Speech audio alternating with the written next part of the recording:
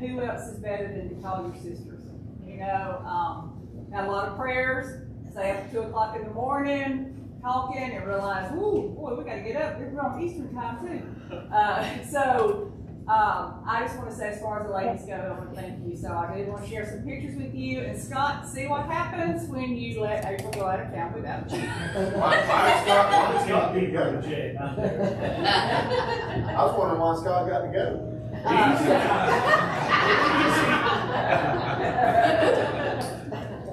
This is what happens when you let Carol and Ashley out by themselves. There's Scott. Yeah. So I understand that he was trying to follow her home too. So, you know. I wish I'd known that. And that's, yeah, Crystal is just being Crystal. And this is where you can let Carol out, leading the crew. And, what happened? What'd you just do? I didn't touch anything. It's just not on that. Operator here. Oh, okay. Okay, here we go. Oh, this was hilarious, okay? Because this, look at David. We're leaving the island. This is Saturday night. They've closed the island. We're trying to get back. This is the last trail I have Carol in my lap, okay, because there was no more room in the end. Debbie laughed the whole time. And then Ashley is in Beverly's lap. And all these people were like, back there somewhere. yeah, they're back there somewhere. Oh yeah, we're going to pass that one. That's painful. Okay, so this is one of the other traditions that we started in 2017. Denise and I eating the peanut butter brownie.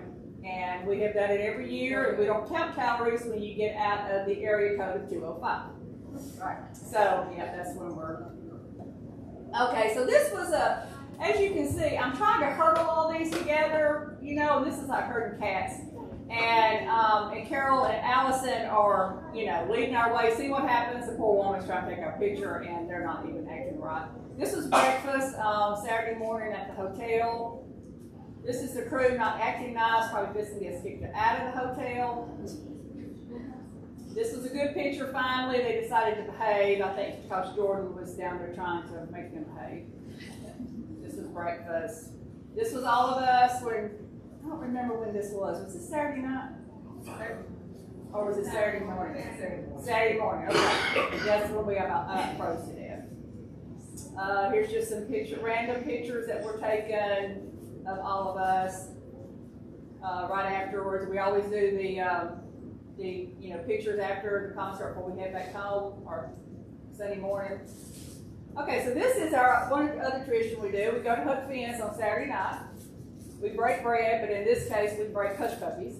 And we're so large now we can't get on one table. But I'll tell you something was I mean you have so many numbers, or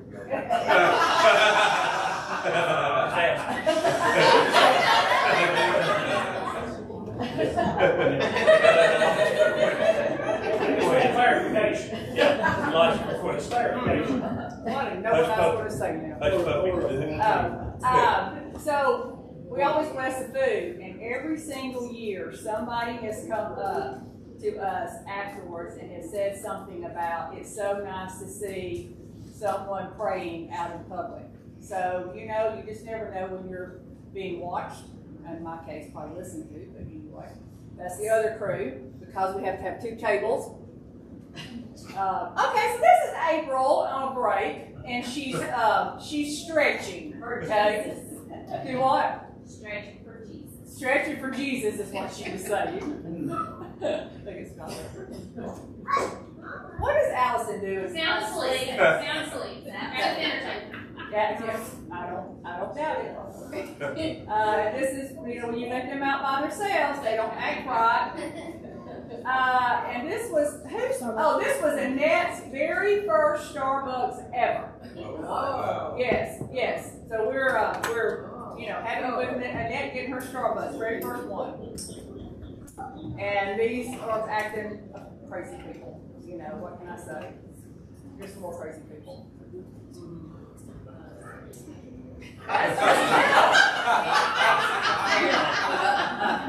What can you say about Carol? Oh, okay.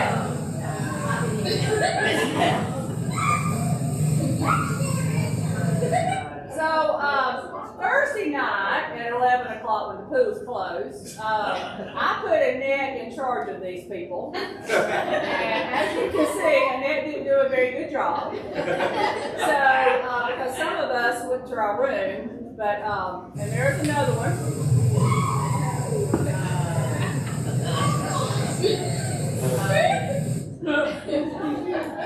I won't say who that is, but they sit back there in the back on the right hand side. And okay, wait a minute, one more.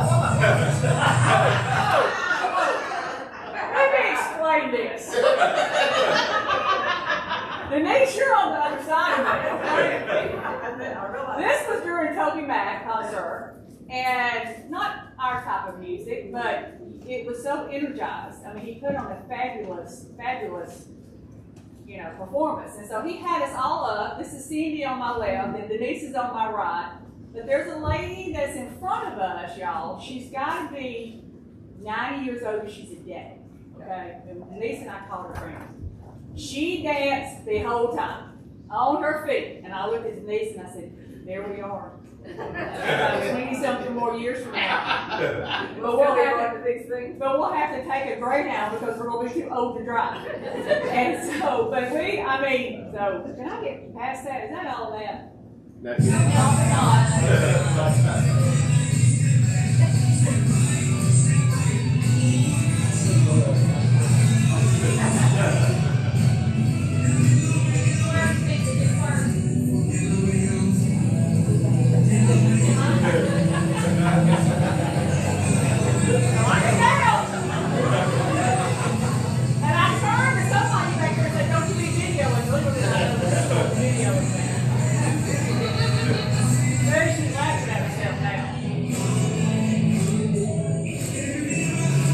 Okay, so thank the Lord that's so good. But I felt like, if I showed all these other bad pictures, I needed to show the rest. So there's our annual, and Women of Joy picture. Why is it flipping? Flipping. Uh-oh. Alright, and there's our Caroline. Caroline is our new cheerleader. So we sort of like broke her in, and there we are. So again, thank y'all very much for the ladies. We have a wonderful, wonderful time, and I hope some of y'all can join us next year. I do. It's already sold out. Actually sold out Sunday before we left. 10,000 women, and we already have our 25 reserved. So okay, thank y'all. Thank you, John.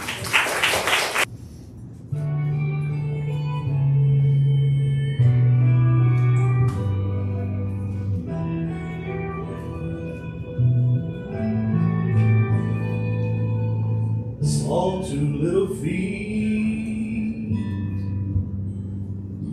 walking in my footsteps. I heard a little voice asking things I didn't know. I touched some tiny fingers that reached out for direction. If she's gonna follow me, I need to know just where I'll go. If she's following me, then Lord, I need to follow you. If I'm a living example, I need a whole lot of your life. If the steps I take will influence her forever, I can't afford to lose. Lord, help me make it right.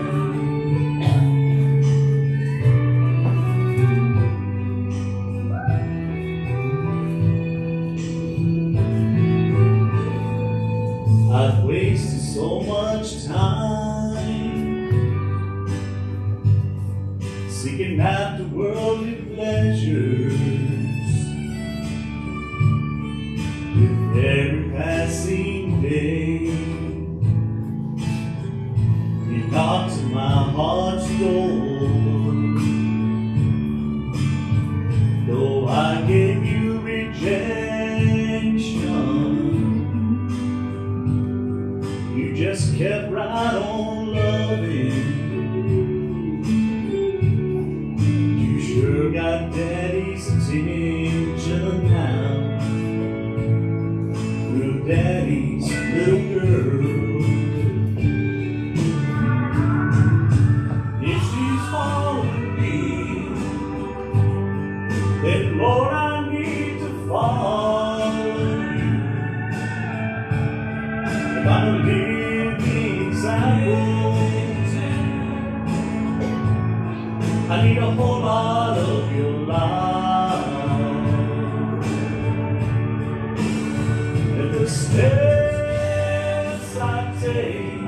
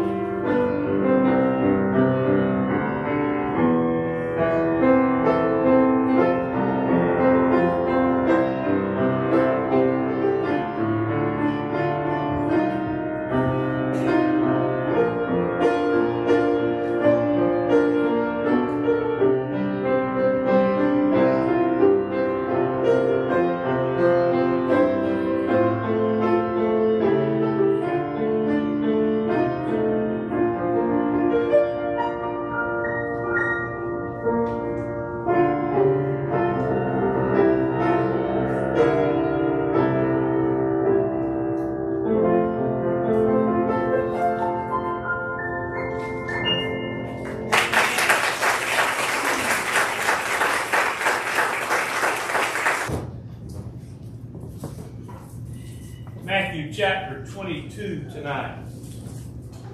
I'll read verses 34 through 40 of Matthew 22.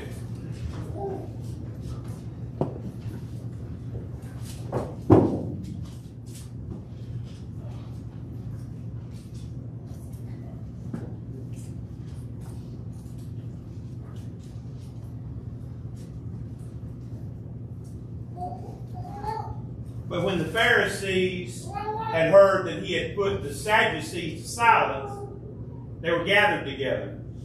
Then one of them, which was a lawyer, asked him a question, tempting him, and saying, Master, which is the great commandment in the law? Jesus said unto him, Thou shalt love the Lord thy God with all thy heart, with all thy soul, with all thy mind. This is the first and great commandment. And the second is like unto it. Thou shalt love thy neighbor as thyself. On these two commandments hang all the law and the prophets. Let's pray. We thank you tonight for this time together. Thankful for the worship that's already taking place. And Lord, we pray right now as your word is open, Lord, that our hearts also will be open and we would allow it to work in us. Realizing, Lord, that you have a purpose in everything that you do for us and with us. And I pray tonight, Lord, that we would just be faithful and obedient to follow you. Lord, it's so easy to say that we follow, but I pray tonight, Lord, that we would truly consider whether or not we really follow, and that, Lord, we would make it a priority tonight and this coming week to truly and actually follow you and allow ourselves to be led by you. We love and we praise you in Jesus' name. Amen. This is a familiar scripture. We know it. I reference it all the time. This is the same time frame that we were just in Luke now a couple of months ago, because it's taken us a while during that last week of Jesus' life. But if you remember, when we were in Luke, we were talking about there early in the week when he's in the temple teaching, how that groups of people kept coming up to him and asking him questions and trying to tempt him. You had the question about, is it lawful to pay our taxes to Caesar? You had the question of the wife that had 7 husbands, and which ones will she be when she gets to heaven? And all those tricky questions. Well, Luke didn't include this question, but Matthew does. And this is after he's been asked the question by the group of Sadducees. And so now this was right after the marriage question. And so after the Sadducees, it says that another group comes to him, and a certain man who was a lawyer just asked him a question to tempt him, to trip him up. You know, there are 10 commandments we know, but in the law there are over 600 things to do and not to do contained within the law of Moses. And so one way to treat Jesus would be, hey, what's the most important one? Because surely, if he names one, we could come up with some that we think are more important, and we'll catch him and trip him up. So they ask him that question. Which one is most important? And we know his answer. One, love the Lord thy God with all your heart, all your soul, all your mind. Number 2, love your neighbor as yourself. On these 2 commandments hang all other commandments. Everything Jesus said that we are to be and that we are to be doing is based on love. Preacher, that's easy. We got it. Love. We're Christians. We're supposed to love. Amen. Let's have the first invitation and go home. Well, I would say that, unfortunately, it's really not that easy, because for some reason, Christians often find it hard to do. Love, that is. To love completely. Even though we've been born again, we've received a new heart, we've got the Holy Spirit in us, empowering us, still finding the kind of love that loves God supremely with our whole being, our heart, our soul, and our mind, loving our neighbor like we love ourselves and loving our fellow Christians as Jesus loved us, we find that to be difficult. It should be easier, but for some reason, it's not. Getting saved is easy. We talk about that all the time. Sometimes the hardest thing about getting saved is getting lost. You got to figure out you're lost and you need to be saved. But the getting saved part's easy. It's just by grace. It's faith in Christ Jesus. It's repentance. We know, for by grace are you saved through faith, and that not of yourselves. It's the gift of God. We understand that. And so getting saved is easy. Staying saved is easy. God saved us. God keeps us saved. If it were up to us to stay saved, we'd be a mess. We'd have a really hard time. But it's that act of sanctification that's so hard. It's that being able to say that we love like Jesus told us to love. I'll look at a couple of verses. One from Peter, one from Paul. Peter, in 1 Peter chapter 4, says this: "And above all things have fervent charity." Remember, charity is love. Anytime you see charity in the New Testament, that's just how it got translated at that particular time. Just put love. "Above all things have fervent love among yourselves, for love shall cover the multitude of sins." Again, it's all about love. Paul wrote a whole chapter on love. If you go to a wedding that I do, you're going to hear it recited. 1 Corinthians chapter 13. I'm not going to read the whole chapter, I'm going to read a couple of verses. "Though I speak with tongues of men and of angels, and have not love, I'm becoming as sounding brass or a tinkling cymbal. And though I have the gift of prophecy, and understand all mysteries and all knowledge, and though I have all faith so I could remove mountains, and have not love, I am nothing. And though I bestow all my goods to feed the poor, and though I give my body to be burned, and have no love, it profiteth me nothing." Verse 7 says, "Love beareth all things, believeth all things, hopeth all things, and endureth all things." And then we all remember the last verse of the chapter. "And now abideth faith, hope, and love, and the greatest of these is love." So being obedient to God's command of love should be easy, but we find it to be hard. Being obedient to God's word is the hard part. Getting saved is easy. The sanctification and the act of, in our life, becoming more and more obedient to the Lord is the hard part. Trying to live every day and each day to be conformed more and more to the image of His Son, like Romans tells us, is the hard part. It's the part we have to work on. Because even though we're saved, even though we've become a new creature in Christ, we're still in the flesh as long as we're here on this earth. Yeah. We still live in the flesh, and we still live amongst fleshly people, and we still live in a fallen world. The sinful flesh. Sinful flesh doesn't always want to love. Right. Surely somebody besides Kathy can agree with that. Because that is the truth. I mean, let's just be honest tonight. I'm the preacher, and I struggle with this. I struggle with a complete, honest love. One, for God. Preacher, you don't love God? No, I love God, but I don't find myself at times loving Him with all my heart, my soul, my mind, because I let something else I love get in His way. Yeah. And so I have to challenge myself to love the Lord, my God, with all my heart, all my soul, all my mind. And yes, I have a hard time at times loving my neighbor as much as I love myself. Because I'm a selfish, sinful person. And there's some neighbors I don't like. I ain't looking at my That's my next door neighbors in the house tonight. But there's some neighbors, there's some folks, there's some people I deal with. They're hard to love. Yeah. Amen. My command is to love them. Yeah. And so that's what I have to challenge myself to do. And it's hard. But guess what? Good news, it's supposed to be hard. Yeah. To get saved is easy. To conform to the image of Jesus Christ is the hard part.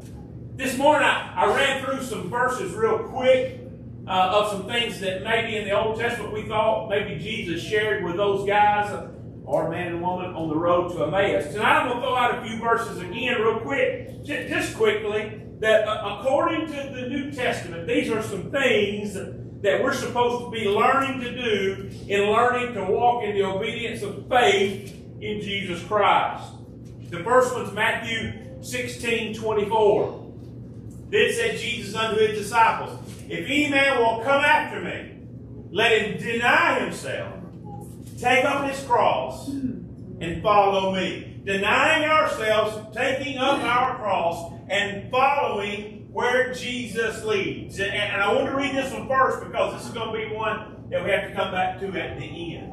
But that's a challenge for us every day. We don't like to deny ourselves. That's an easy thing to say. Oh, I got that, preacher, deny ourselves. But how often do we deny ourselves? How often do we not do something that our sinful flesh wants us to do because we know it's wrong and we should be following Christ instead? Again, I'm a fat guy. I'll go to food and diet. That's an easy one for me. I'm supposed to be being good. I have to deny myself. Last week was Teacher Appreciation Week at Vesper Academy. I didn't deny one time. They had stuff in that teacher workroom every day, and it was stuff I liked. It was stuff that my doctor says I'm not supposed to like. By his rule and Valerie's rule, I'm supposed to say no and leave it alone. I didn't deny myself. I didn't. Because I didn't have the willpower to do it. Well, get out of that and get into the real world and every day. And it's tough to deny ourselves. It's tough to say, you know what, Jesus, I'm going to do what you tell me to do, and I'm not going to do what my sinful flesh tells me it wants to do. It's tough. It's supposed to be tough. It's supposed to be hard. The next one are two verses found, both written by Paul, one in Colossians 3 and one in Romans 6. Colossians 3 in verse 5 says, mortify therefore your members which are upon, that means kill them. Kill therefore your members which are upon there. Fornication, uncleanness, inordinate affection, evil concupiscence, and covetousness, which is idolatry. Kill those sins in our life. Kill those temptations in our life because, as Romans 6:12 says, let not sin therefore reign in your mortal body, that you should obey it in the lust thereof. Kill it. Get it out of the way. But what we often find ourselves doing, because of our fleshly, sinful person, instead of killing it, we pet it and take care of it. And we hold it in the background just in case we need it. Yeah. You need to quit carrying that blanket around. You're 12 years old now. Oh, I have my blanket, though. This is my security. It's what I need. We'll hold on to some of those sins instead of killing them and getting rid of them. We know how much our flesh loves them, so we hold on to them just a little bit longer. It's supposed to be hard. Philippians chapter 2, Paul writes this in the 3rd verse. Let nothing be done through strife or vainglory, but lowliness of mind. Let each esteem other better than themselves. Let each one of us think about others over us. Let's consider how others feel more importantly than how we feel. Let's see how what we do affects others more than we consider how it affects us. Let's see if what we do is helpful to someone else instead of making it have to be helpful to us in order to do it. You go, preacher, I wish you go back to Revelation. I don't like this stuff. It's supposed to be hard. It's not easy. Again, in Colossians, Paul writes this to the church at Colossae in chapter 3, verses 12 through 15. Put on, therefore, as the elect of God, holy and beloved, bowels of mercies, kindness, humbleness of mind, meekness, long-suffering, forbearing one another, and forgiving one another. Do I need to stop there? Love. If any man have a quarrel against any, even as Christ forgave you, so also do ye.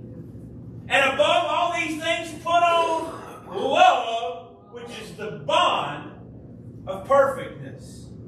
And then verse 15. And let the peace of God rule in your hearts, to the which also you're called in one body, and be ye thankful. That's tough stuff. Be kind, be forbearing, be forgiving to one another. Forgive because the Lord forgave you.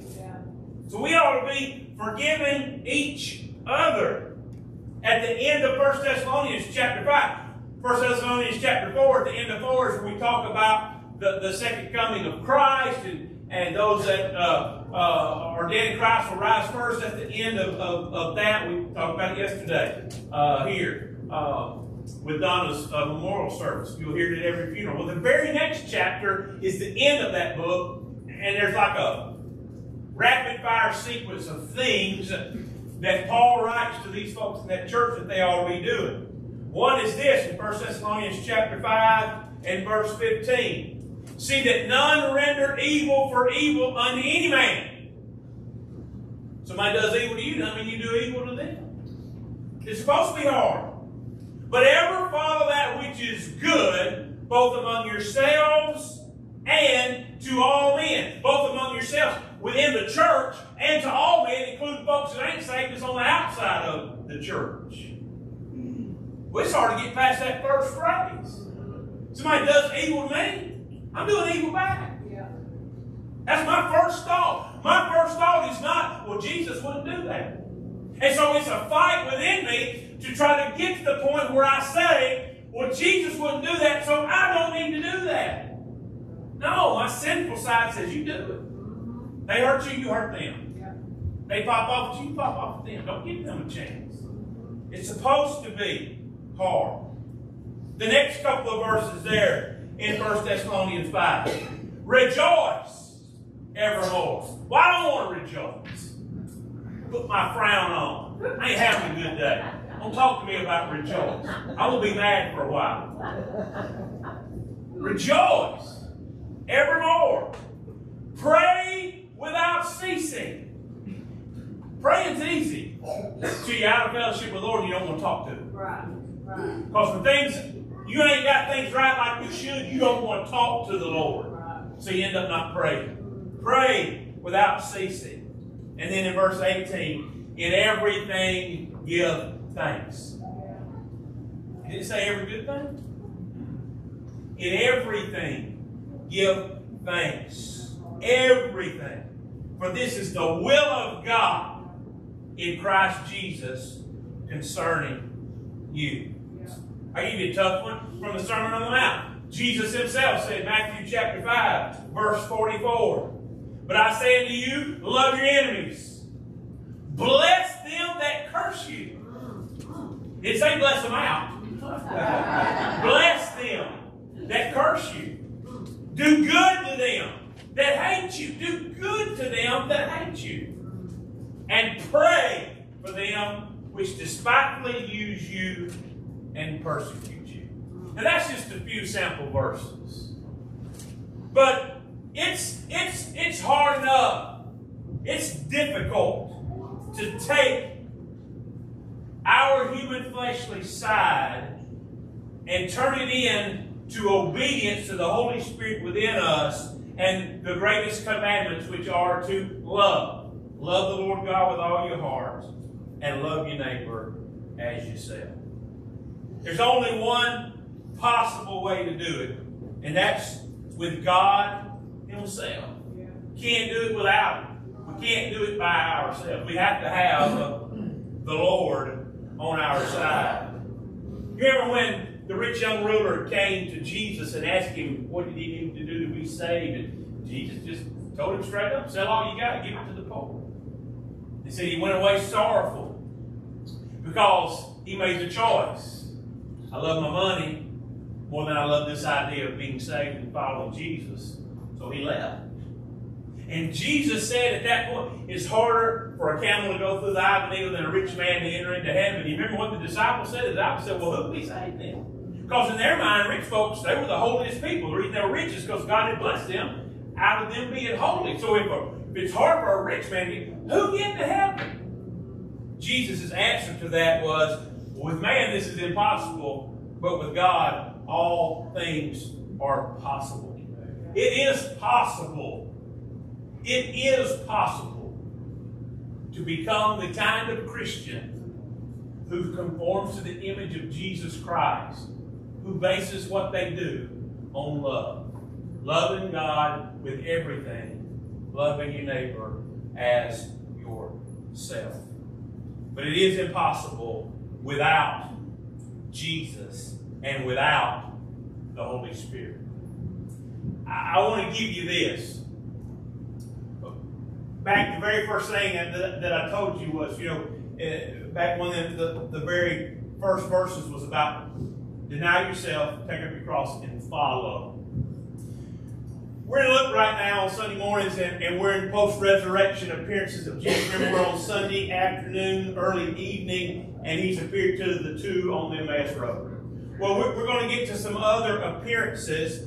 Not all the appearances are in Luke. There's some other appearances in other places, especially in John. You remember in John is when Peter said, hey, I'm going fishing. They all go out fishing, and then they come back and they see Jesus, and he's prepared something for them to eat. They come back, and then Jesus begins to ask him, Peter, do you love me? Yes, Lord, feed my sheep. That conversation. Well, at the end, I'm not going to go through the whole conversation, but at the end of that conversation, John chapter 21, pick up with verse 18. Jesus says, verily, verily, I say unto thee. He's talking to Peter. This is after he's told Peter, feed my sheep, feed my sheep, feed my lambs.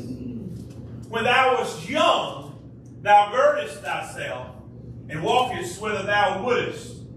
But when thou shalt be old, thou shalt stretch forth thy hands, and another shall gird thee, and carry thee whither thou wouldest not. Verse 19. This spake he, signifying by what death he should glorify God. And when he had spoken this, he saith unto him, follow me. So get the picture again. He said, when you were young, Peter, you knew what you wanted to do. You went where you wanted to go. Nobody could tell you anything. But there's coming a day when you're going to stretch forth your arms. You're going to have to go where you don't want to go, signifying the death. He's telling Peter, you're going to be crucified one day. They're going to kill you just like they killed me. Here's my commandment and encouragement to you, Peter. Follow me.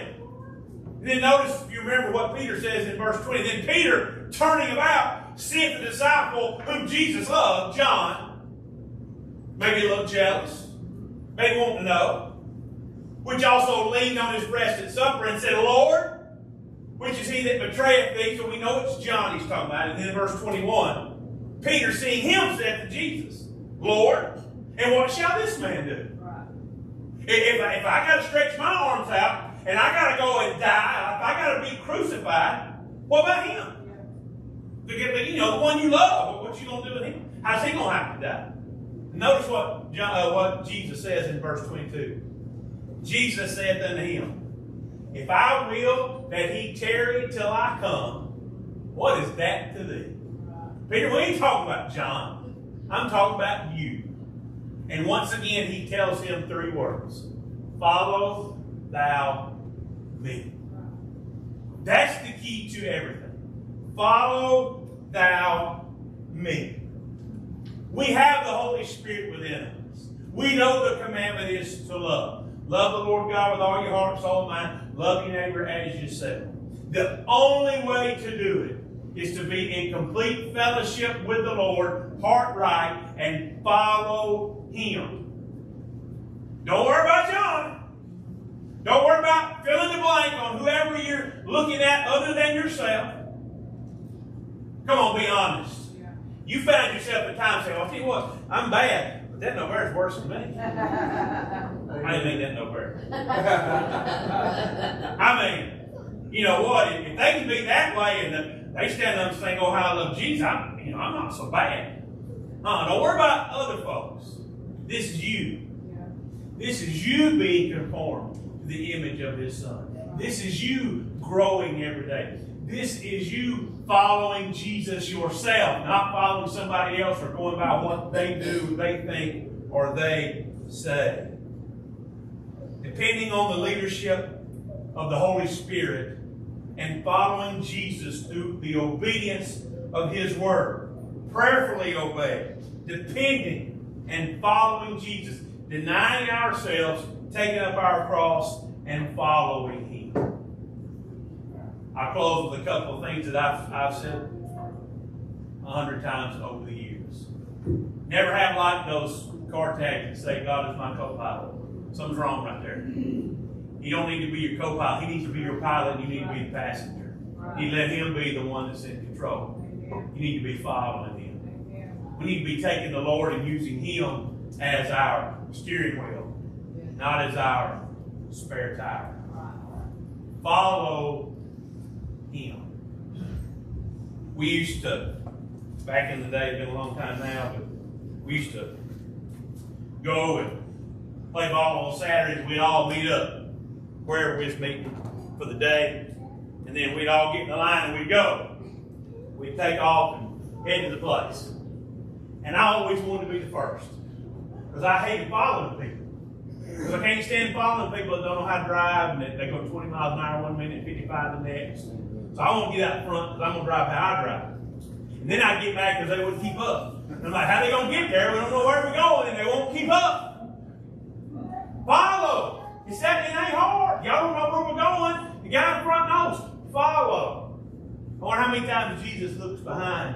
Yeah. Where y'all at? Yeah. Follow. I know where you're going. You don't know where you're going. Deny yourself. Deny what you want to do. Follow me. Follow. I close with this. Most of y'all know this story. We first moved into our house in Pleasant Grove. If you ever got to our house in Pleasant Grove, you had to do that to get back there. So we tell everybody, when you leave, it's easy. Don't turn till you have to. Left, right, left, right. You're out of the community, you're headed home. Well, y'all had a party for us. First Christmas. Everybody's leaving.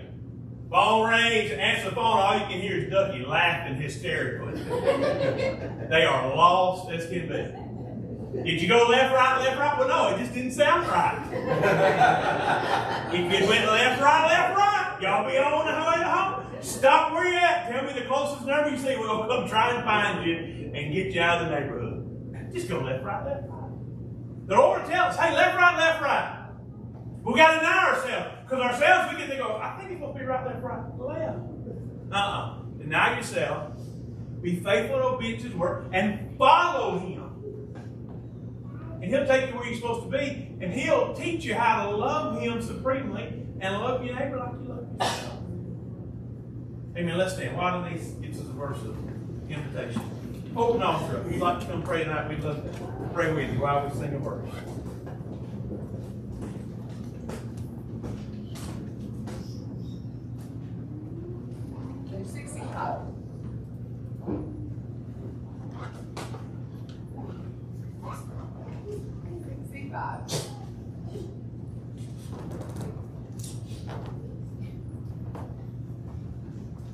Good song.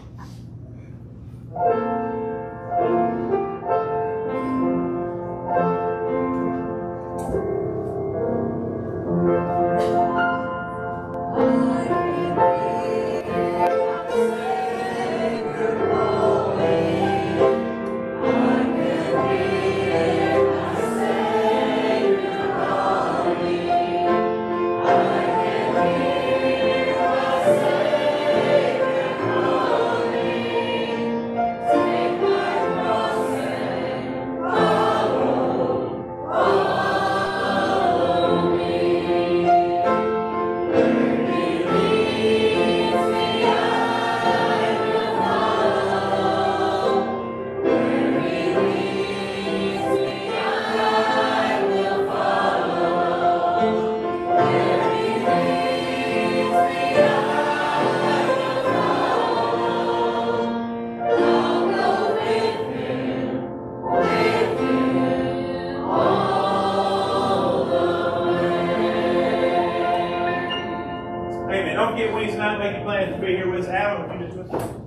All right, Heavenly Father, Lord, I just thank you for another opportunity to come to your house, Lord, and sing praises to you and hear your word preached, Lord, and just pray that you'll just help each and every one of us, Lord. As Brother Tommy said, it's not easy to follow you. You never promised us that it would be, and you never told us that we'd have a life of just extravagancies and be on top of the world, Lord, but that we would be a peculiar people and be a lowly people, Lord. And I just pray that you just help each and every one of us too. As Brother Tommy has challenged us to deny ourselves and follow you, Lord. We just pray that you'll just take us home tonight and bring us back at the expected time. We pray all this in Jesus' name. Amen.